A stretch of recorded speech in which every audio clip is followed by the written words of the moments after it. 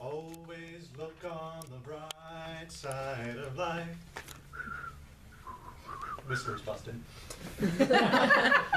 Mr. Contest Chair, esteemed members and most welcome guests, what if you hate lemonade? If you have doors closing and opening on their own, your house is probably haunted. And that light at the end of the tunnel may just be a train coming right at you. These optimistic phrases that I just stated are often repeated to us during times of woe to help us see the good in a bad situation, which is a fantastic thing to do. But there is an underlying tone that we should accept these situations rather than try to change them. For often it is easier to look for a silver lining than it is to challenge a situation. Unfortunately, this can lead to a phenomenon known as learned helplessness, wherein when we are exposed to bad situation after bad situation that we don't try to change, we begin to believe that we can't change them. We see them as insurmountable, and we stop trying. We tell ourselves, that's life. Look on the bright side. When life gives you lemons, you make lemonade. Well, I say no. When life gives you lemons, don't make lemonade. Make life take those lemons back. Get angry. I don't want your darn lemons. What the heck am I supposed to do with these? Demand to see life's manager. Make life rue the day it thought it could give you lemons. But we tell ourselves, it's too hard. There's nothing I can do about it. I should just give up. Is it really too hard? Is there really nothing that we can do? These, my friends, are the questions that we need to ask ourselves. I've done a little research and I want to share a few thoughts with you today. There once was this composer by the name of Beethoven. Maybe some of you have heard of him. During the height of his career, he began to lose his hearing, something many would consider vital to be a composer. He could have said, look on the bright side. At least I have so many wonderful works under my belt. But no.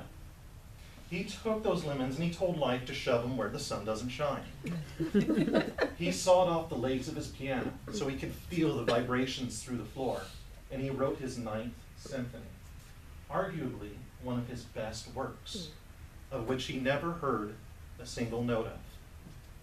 And then there was this lady by the name of Helen Keller, who at 19 months old went blind and deaf. Life had essentially given her an entire bucket of lemons. But she didn't let that stop her. Oh no. She lit those lemons on fire and she burned life's house down. She learned to communicate with the outside world, became an advocate for people with disabilities and other liberal causes, co-founded the American Civil Liberties Union and the Helen Keller International Organization, and so much more. And for all her work, she was awarded the Presidential Medal of Freedom, was nominated to the Women's National Hall of Fame, and had a day commemorated to her by President Jimmy Carter.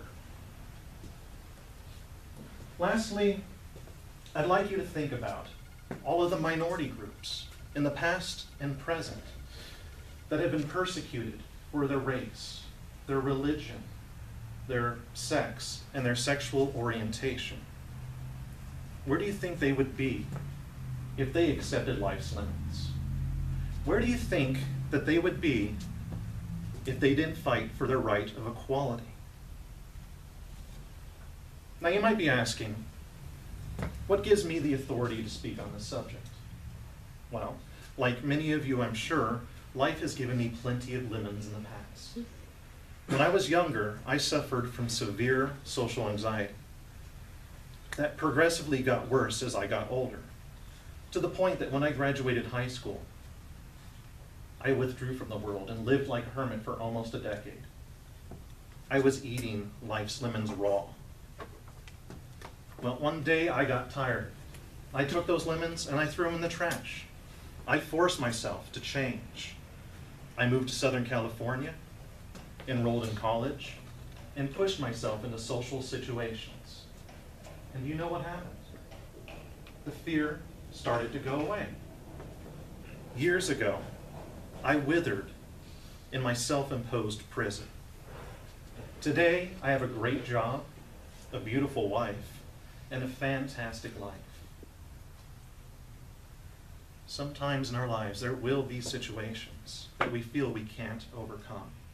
But the only way for us to truly fail is if we never try at all. I'm going to leave you with one question. And it is my heartfelt wish that all of you consider, when life gives you lemons, what are you going to do with them? Mr. Contest Chair.